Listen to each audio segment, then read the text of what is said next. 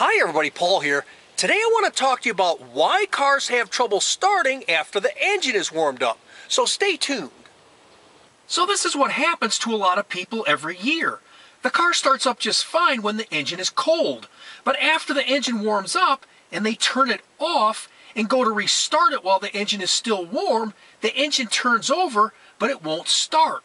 Or it eventually starts but runs rough. So what's wrong?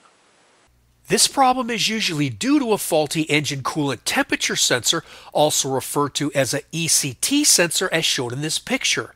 This is an engine control module sensor which is part of the engine coolant system and has an electrical connection on the end. Always remember that a faulty engine coolant temperature sensor may not always turn on a check engine light.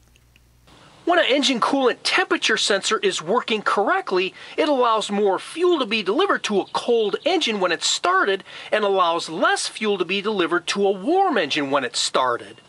When an engine coolant temperature sensor is not working correctly, it will cause too much fuel to be delivered to a warm engine because it thinks the engine is cold. This will result in not being able to restart the engine, or it eventually restarts but runs rough. One way to check an engine coolant temperature sensor is with a diagnostic scanner. This engine is running right now and shows the engine coolant temperature at 185 degrees Fahrenheit, so we know it's working fine. The engine coolant temperature sensor will be located somewhere in the engine compartment, typically by one of the engine coolant hoses. Mine happens to be located by this upper engine coolant hose, located directly on the upper part of the engine right here. To replace the engine coolant temperature sensor, first make sure the engine is cool to the touch. Simply disconnect the electrical connection and unscrew the old sensor with the proper wrench and immediately install the new one.